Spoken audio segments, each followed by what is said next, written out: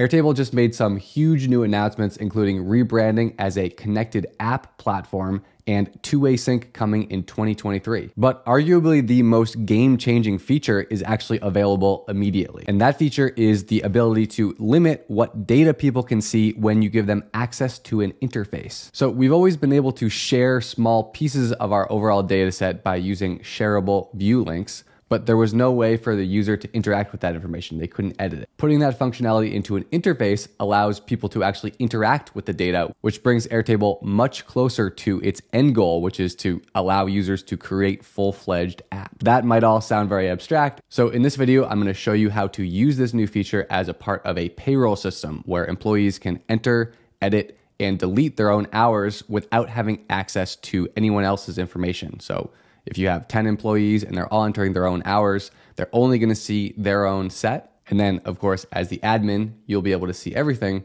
but you're able to limit people's access to only the stuff that is relevant to them. And because we're using an interface, we can really tailor exactly how we want it to look and really guide people through the process of entering their hours. So let's hop right into it. You should know that as of now, only people who have Airtable accounts can make use of this feature, meaning if you create an interface and then you share it with certain people, you must share it with actual accounts, and they also must be on your paid billing plan. This is a feature that's just on the Pro and Enterprise plans. In the future, I really hope that Airtable allows us to share interfaces with anyone, even people who don't have an Airtable account.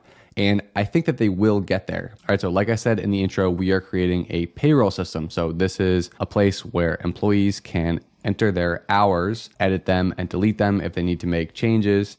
And then as the administrator, I can look over these hours and approve them when I'm running payroll. And most importantly for this to work, we need a user field. So this one right here, if I go in here, is the user field type. And this is what actually allows them to pick themselves out of a list of Airtable users that are associated with this Airtable account. And that's how we can then have control over the permissions for who sees what. So you can see here that I've got a couple different users here. There's me, and then there's 3 Rings Media.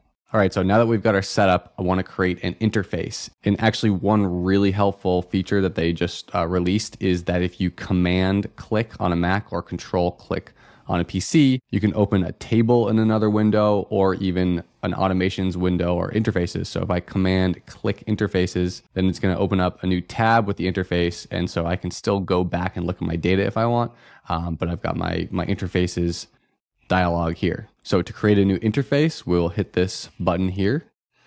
Let's call this enter hours.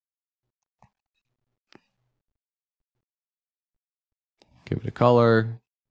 And then I'm actually, these are basically template options of kind of where you could start. I'm just gonna start with a blank canvas, finish. And then the first thing I'm gonna do is create a grid here and put it in the middle. And so here's our grid of our information. And what do we need to show the employees? If we go over to the right sidebar here and scroll down, I can choose which fields are visible. So most of this looks pretty good, but I don't need the approved field, so I can get rid of that.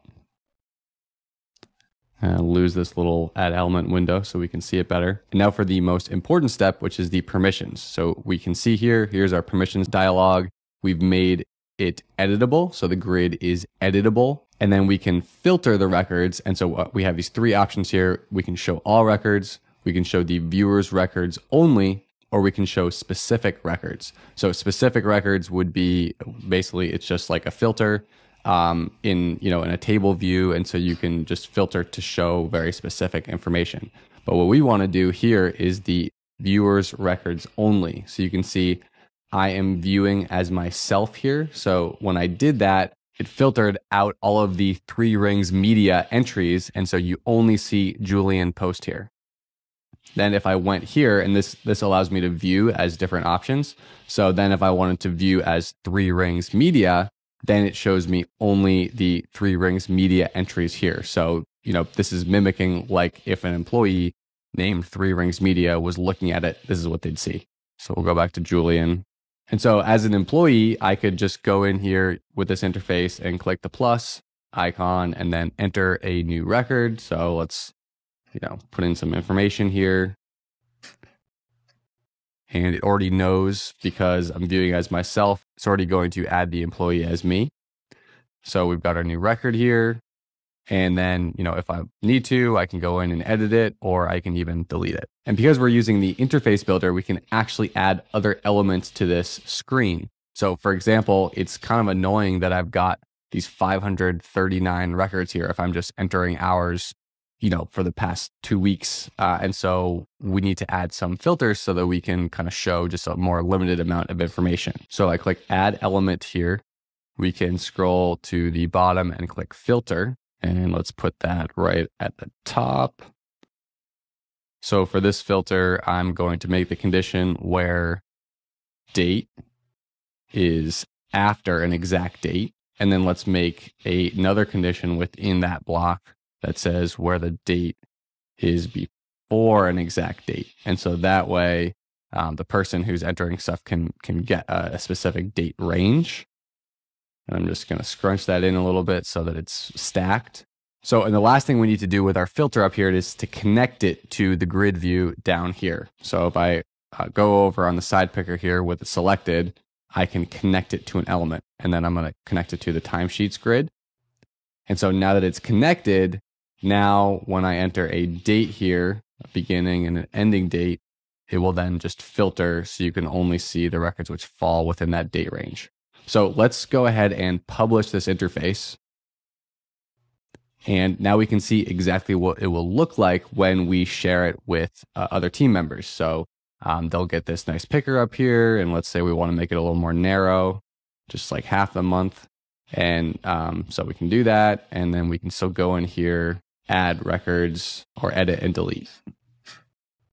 And in addition to like an internal team setting, like what I described here, one other super common use case will be with content creators, social media managers to share information with clients. So this is like, you could set up an awesome interface where you can create assets and then share the assets with your clients to get reviews and feedback. And we'd probably set up not a grid view, but there are some views where you can view one record on the whole page. So you can see a bunch of different assets, and they could add their own notes or even have like an approval checkbox.